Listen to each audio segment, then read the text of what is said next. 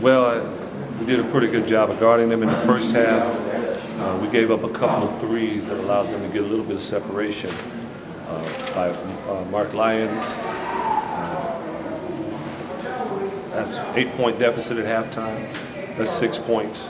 But in the second half, we didn't do as good a job. They got in a rhythm, and they gained a lot of confidence, and we started making shots. We weren't, and there it went.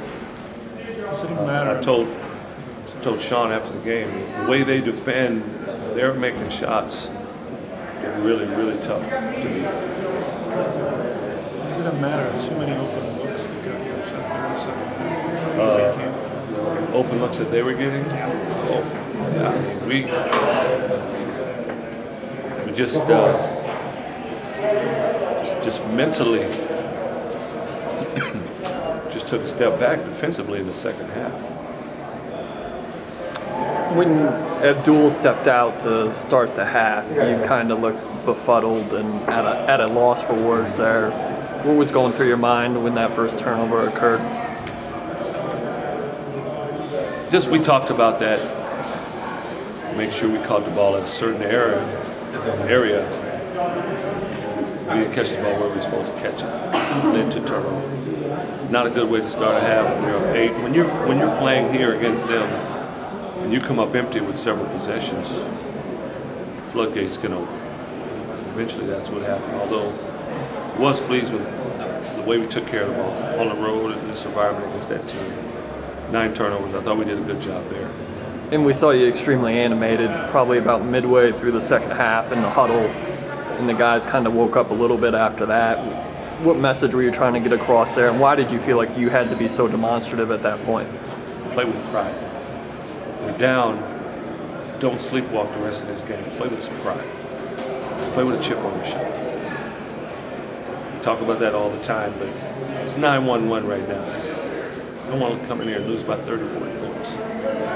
Cut this down, play hard. Do you feel like that's something that's been missing all year, or was it more specific to this situation? Oh, I thought we had done a much better job. Early, it happened several times, but I thought we'd done a much better job with that here recently in the last 3 or 4 weeks. But tonight in the second half, we regressed in that regard.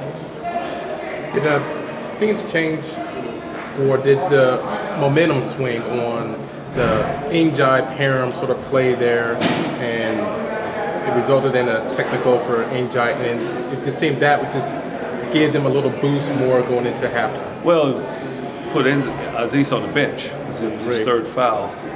So that was a pivotal moment just for that reason alone. And then not having that shot blocker inside, obviously that freed it up for them to just go inside time and time again. Yeah, but you have to go by somebody to get inside. And just didn't think we did a very good job all around defensively in that second half. Give them a lot of credit because they made shots and they were aggressive and they played with confidence. And the one thing that you have really felt proud about your team is that you really hadn't blown anybody out, but you hadn't been blown out. That streak ended tonight.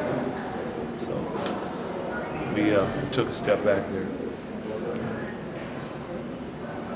And just the message that you gave them after the game was what? Just talked about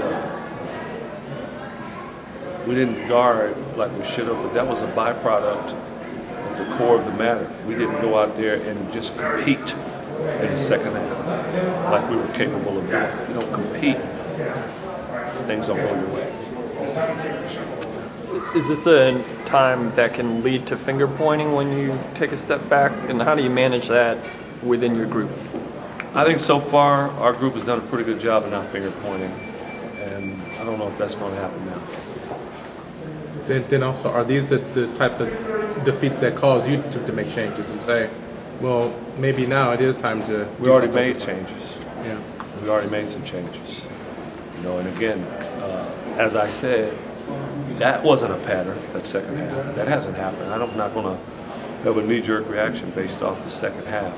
We play against the number 12 team in the country here, and they're a good basketball team. You can't afford to not come out in the second half and not compete at a high level because they won't take advantage of it, which they did.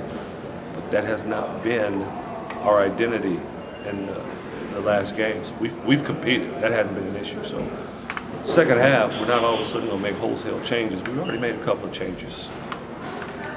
Shots not going down or not rebounding as well or not playing defense as well is one thing, but when you speak to a lack of pride thing or you have to prompt them to play with more pride, is that more irritating than any of those fundamental things? Yeah, but we don't play with a lack of pride.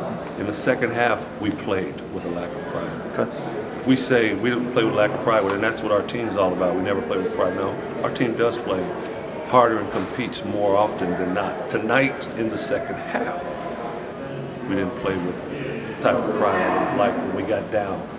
First half, I thought we competed. That wasn't the case the entire game. Did Arizona do any one thing to really give you guys problems? They made their shots. They were very aggressive offensively. We just didn't. Tonight we didn't have the firepower to withstand any type of runs that they made on us. We just didn't have the firepower to combat what they did.